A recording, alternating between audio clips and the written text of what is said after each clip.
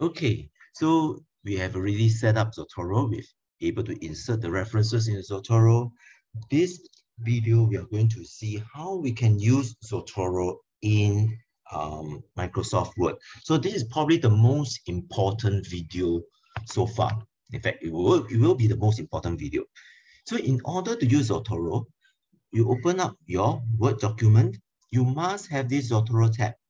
If not, please go to the first video on setup, and you probably have to reinstall the what you call that, the Microsoft add-ins again. Okay.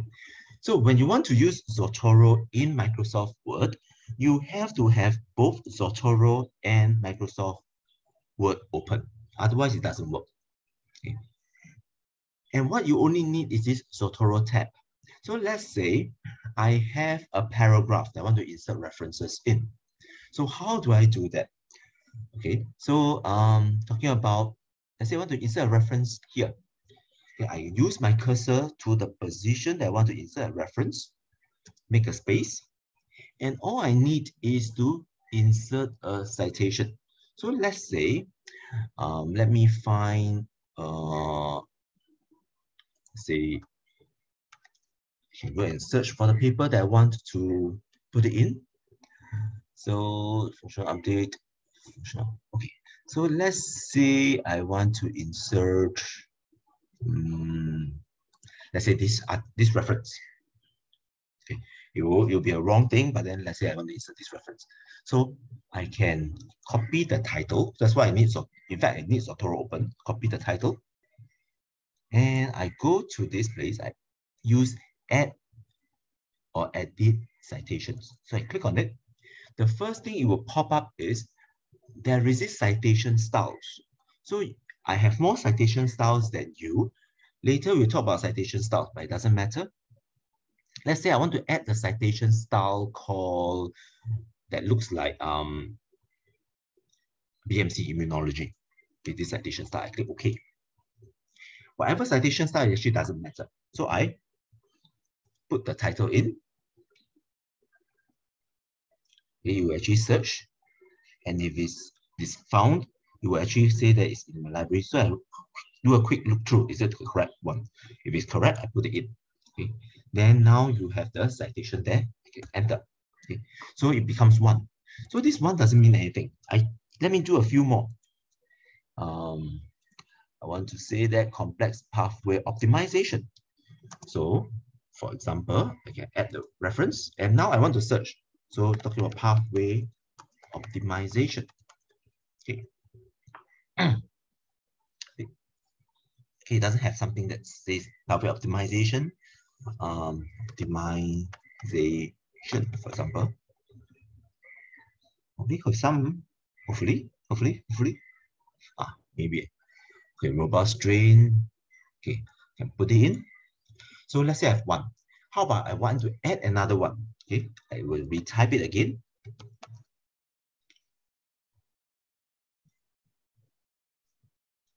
Okay, let's say I do from genetic, okay, fermentation optimization. I put it in. Now there are 2 references. Okay, so I hit enter. So I can do multiples of them. Okay, so let's say what happens is if I want to say, okay, add one more reference into here, instead of 1, into this position here, I will just go to the reference itself. It will highlight in gray color, and I use the same button, add or edit citations. Okay, so I click on it. The original reference will be there. Okay, then I can type in, go and find another one. So I'm just going to randomly get one more.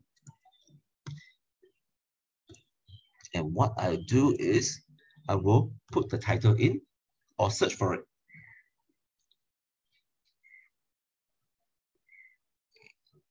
It may take a while. Okay, so like this paper. So I click on it, you'll be something pretty ugly. Okay, the title is there, it doesn't make any sense, but that's fine. Hit enter. You realize that just now I have is 1, 2, 3. So reference 1, reference 2, reference 3. But if I add another reference in, the numbering will automatically change for me. Okay, so now it becomes 1, 2, 2, 3. Okay, because I have the same reference in, is it? Anyway, yeah. So you make sure you are looking at the correct place. How do I get this? I actually use the same reference instead. Ugh, what did I do? So let me put another reference in. This is the reference I want. Zing. So it's the wrong reference. Okay, I want actually this reference.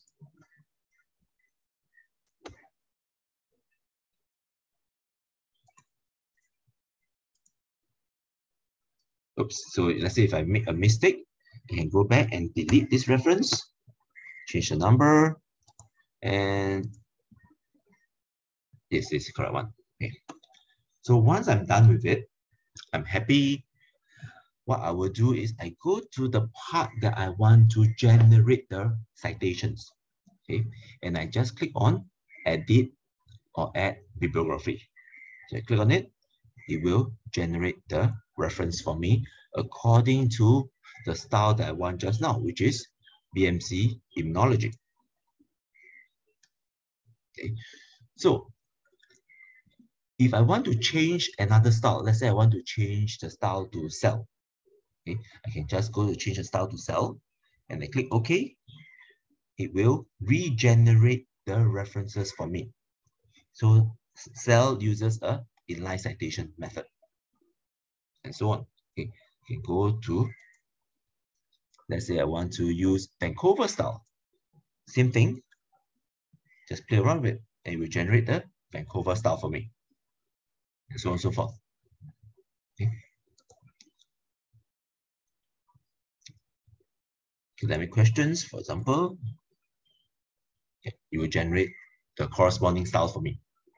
So let's say, what happens should I find a style that is not in here? Okay, I have only these styles. What happens if I don't have the style? For example, I want to, let's go and look. So what do? I just click on Manage Styles, and then you will come to Zotero. Okay. In fact, Manage Style is under Zotero. So how do you get to this page?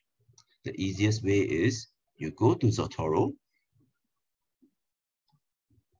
go to Preferences, edit Preferences, then you go to Site.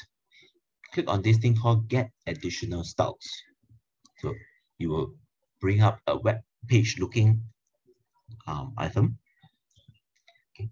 There is 10,302 styles.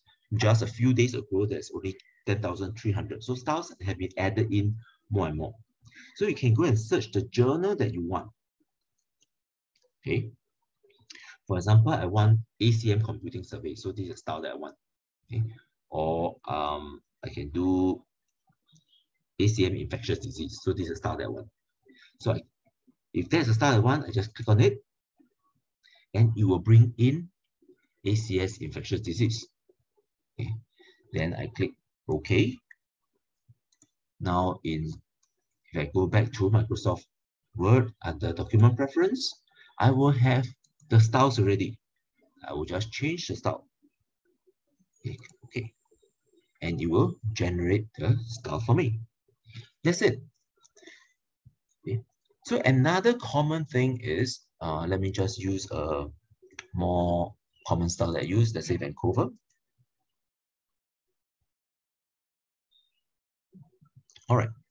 So for whatever reasons, I find that there are errors in the references. Okay. Please do not change it here. Okay. So please watch. Let me just use one to explain to you. For example, I'm going to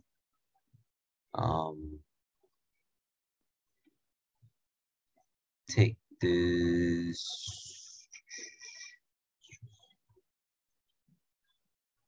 Okay, let's say this is also off. Okay.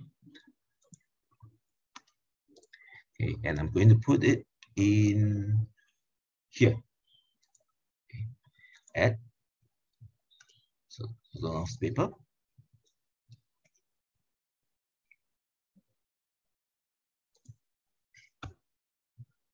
Okay. Now you realize that the reference section will change according to it. But what do you see here? Look at all the other references. The title of the journal is actually in title case. That means every word is capitalized, unless those non-important words. But for Sazonov, the first one, physiology is not capitalized, broth is not capitalized, in is not capitalized, it's correct. So I do not change it here. I go back to Zotero, change the original information here. So I capital P, capital B for broth, and I enter. After which, I just, in Word document, press refresh to update to reflect the changes. And now you see the result, or rather reference section, has been changed. So this is how you use Zotero for your references. It's pretty much that easy. Okay, so that's all for today, and this is the most important video. Please look through a few times if you are, there's a lot of information here. View through a few times if you are not clear.